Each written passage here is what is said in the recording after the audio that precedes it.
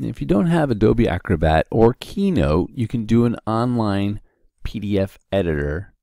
Google it. Come down to the fourth one, or the first one after the ads. It's called Online PDF Editor Sejda, SEJDA.com/PDF-editor. Let's click on that. Next thing you want to do is you want to click on the link that says, or start with a blank document. Click on that. All right, I'm going to insert an image. Click on Images, New Image. I'm going to get my movement, my scale, and my contrast in there. Movement is my first one. Click Open. And come over here, and I'll click.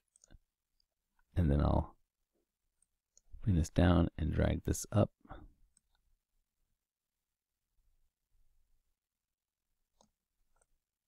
There we go. And then let's go down to the bottom and click Insert Page here to make another page. I want to put scale in next. Images, New Image. Let's find scale, open. Bam. Look at that. I think that's almost the right size already. Look at that. Okay, and we'll go down. We'll press Insert Page here. We'll go to Images, New Image, and Contrast is the last one. Click Open. And come over here and click. And it's already ready to go. When you're all done, you have 3 pages. Click on Apply Changes and wait. It's going to turn this new PDF for you. Click on the download. You see it fly down there. And then if I can get there we go. Downloads, drag and drop it.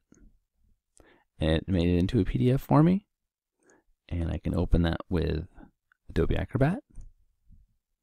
And I see page 1, page 2, page 3.